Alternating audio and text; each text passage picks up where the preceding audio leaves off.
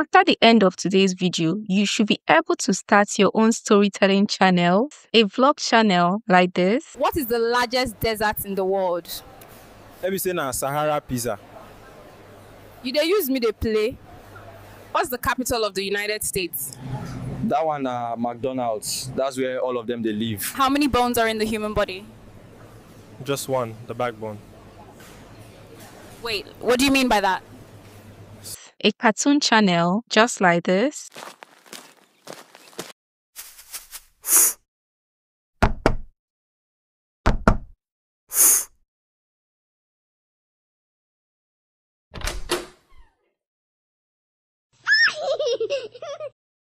And a lifestyle channel like this. Reporting live from the back of this scooter, folks. The wind in my beard feels exhilarating. With this, it's half price. You just need to scan the code at the checkout.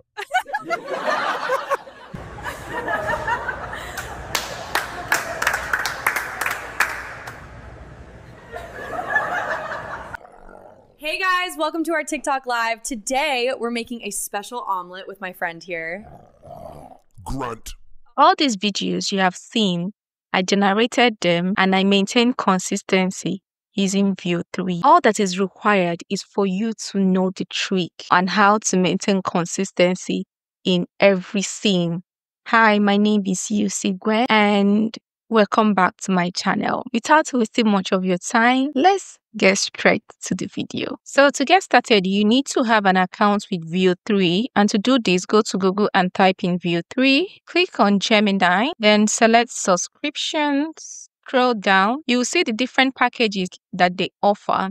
They have the free plan and they have the AI Pro and they have the Google AI Ultra, okay? I will highly recommend you ignore the free plan and get started with the AI Pro, okay? Made a video on how to use it for free, including for students, which allows you to get 1 year free access to AI Pro.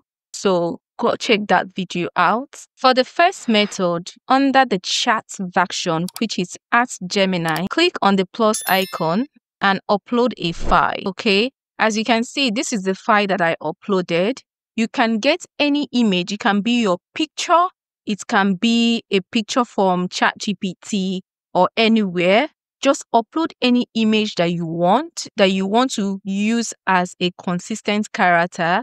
Then you type in this prompt here and you will say, what is the test prompt for the image uploaded that will allow me to generate a consistent character in every video clip?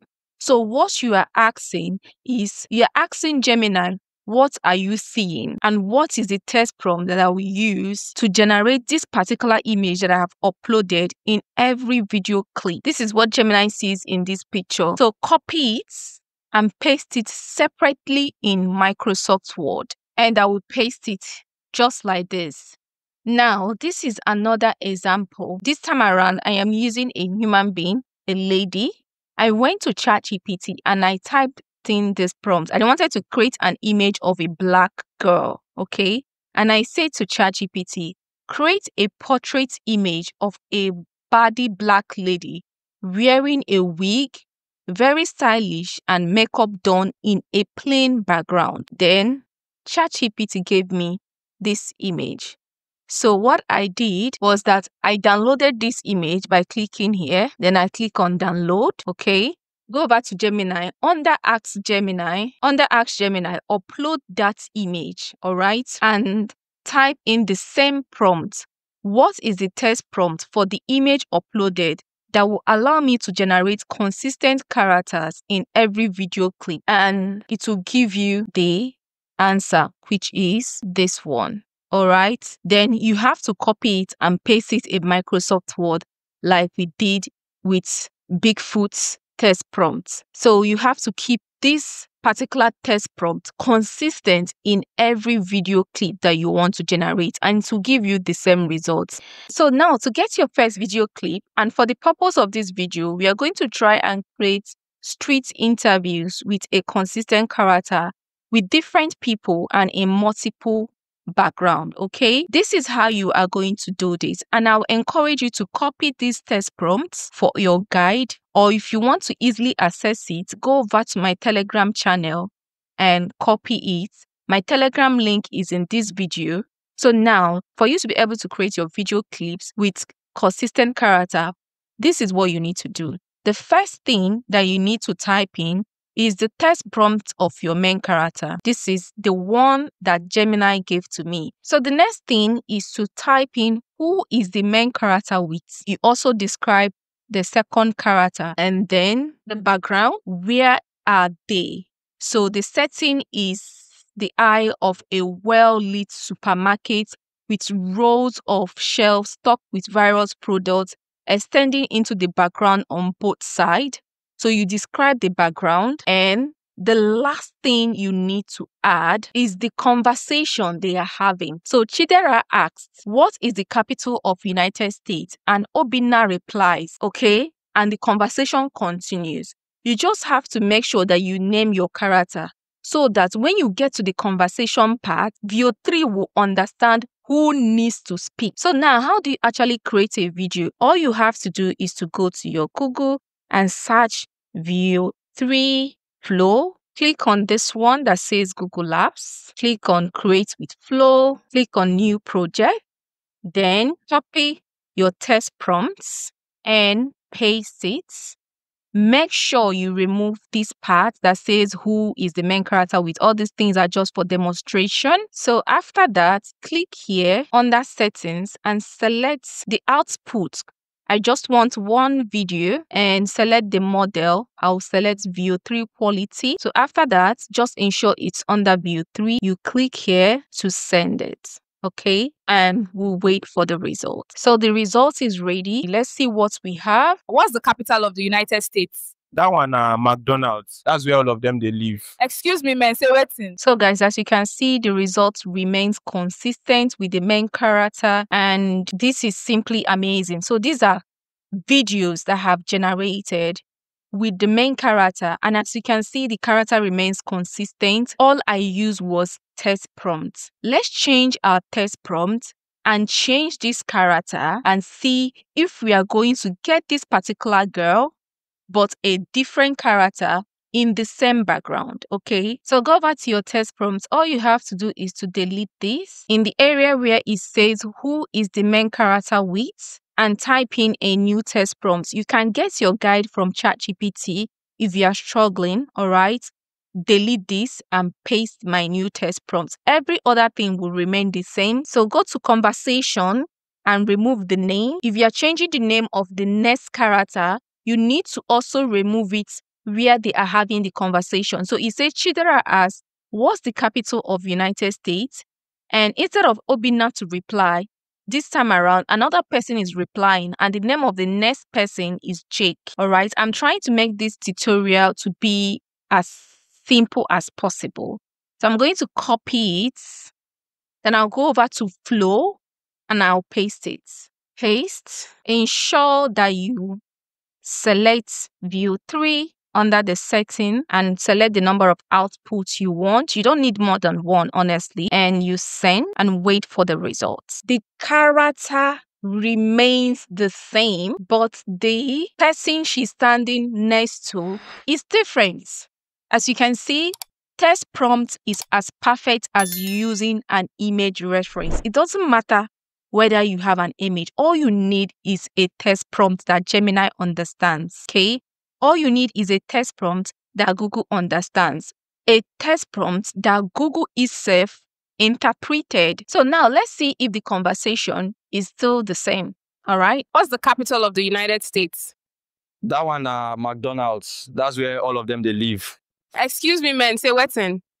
What's the capital of the United States? Now, for the third example is them changing their background. And for you to do that, just go over to your test prompt, leave everything to be the same, but change the setting, the background area to a different prompt. And that is the solution. So let's do it. So go over to your test prompt. This is the background side, and change this to a different background. So paste it here and click on send. So now the result is ready. Let's see what we have. Okay. What's the capital of the United States? That one McDonald's. That's where all of them they live. Excuse me, man. Say waiting. And we got the same results with the same conversation. So this is how to create consistent character with text prompts. For the second method, which is by using image reference, it's still the same way. Go to Google and type in Veo 3 Flow. Click on this one which says Google Labs and you will be brought here. Click on Create with Flow and then it will load and then click on New Project. Okay. Once you click on New Project, you will be asked to start generating. So click here and select frames to video and then click this place to upload your image. You can click on upload or you can select an already uploaded image. So I'll select an already uploaded image. Then you paste your text prompt. What do you want your image to be doing in the background? I'm going to paste my text prompt and I'm going to click on settings, select the version that I want, and I will send it. So after that, this is the results. So this is the results of what we generated for the first clip. How do we make these characters to be consistent in different backgrounds with the same image? So I want to maintain consistency with this particular cartoon image. So this is what you need to do. Click here, which says add to screen. Click here, jump to, and type in your text prompt. So what I said is Toby and Zuri sniff the air dramatically and begin knocking at the door. So this time around, I want them to knock at a door. Okay, I want them to appear in a scene where there is a door, if that makes sense. So after that, you click on send and it will start to generate.